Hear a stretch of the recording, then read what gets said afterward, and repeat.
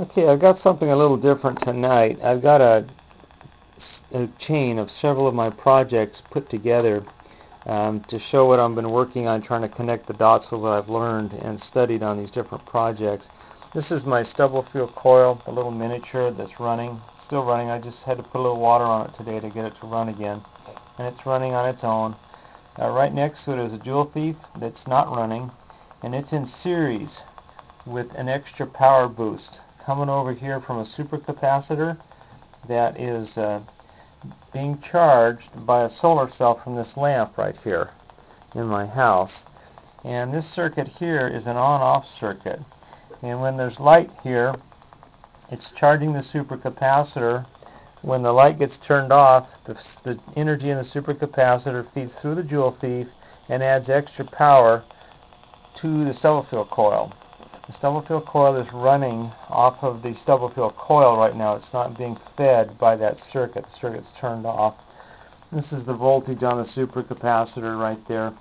And like I say, right now it's being charged with just the light from that lamp.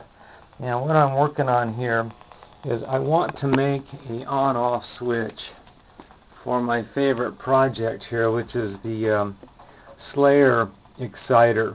And I'm using this quite a bit now, even in the house, and I'd like to make an automatic on-off for that light. So that's why I'm working on this project here. But let me show you what happens when I take the light off of the solar panel. Joule Thief comes on, and the Stubblefield coil starts speeding up. You can probably hear this. Also see the light. This is the light from the back spike on the booster coil of that little Stubblefield coil.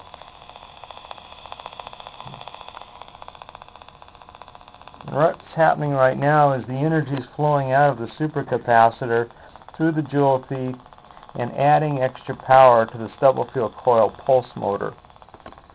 You can see it's draining down the supercapacitor, but it doesn't drain down very fast. But this is kind of the arrangement I'm trying to work for on my light over there. Something like this that would go on and off automatically. Now you can go over and study this circuit that I'm using at the energetic form at the solar powered Joule Thief circuit thread. And that's where we're studying these automatic on-off circuits. Let me turn this off, you'll see it go off. There it goes off, on, off. I'm just covering this up and down. Anyway, thanks for watching. This is my latest project. This is an on-off automatic solar-powered combination circuit.